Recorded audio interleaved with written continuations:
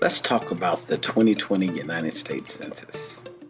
Did you know that responding to the census gets your community its fair share of much needed federal funds?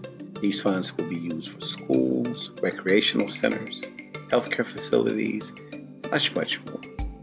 So make sure you fill out that form. And remember, CCPS students count. Did you know that schools receive funding from the federal government for school supplies, teachers, school lunches, and so much more? That funding will be given for 10 years. I'll be in 12th grade by then.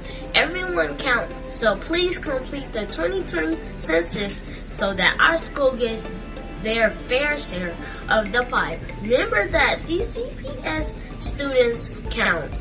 The 2020 census counts everyone in the U.S. where there are more people, there are more needs for things like roads, schools, and hospitals.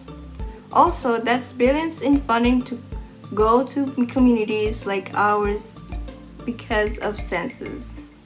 It also collects data by communities in all states and territories in the U.S.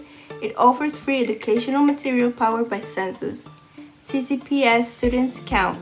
Did you know that you have the power to determine my future and 50,000 other students just like me? Your participation in the 2020 census will impact healthcare, police, and fire stations, roads, highways, and my favorite, schools. So do your duty. Respond today.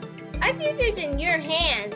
Remember, the children of Clayton County Public Schools count. Hi, my name is Taylor Moore and I'm from MD Roberts School of the Arts, and today I'm here to drop a little bit of information about the 2020 U.S. Census. The Census is basically a program that wants to ensure that all students have what they need through funding, and with that, they need a count of everybody who lives in the United States. You can access the census through online, the mail, or over the phone, and you can do it in 13 different languages. All that's needed is a count of everybody who lives in your household, whether that be family, friends, or people who live with you temporarily.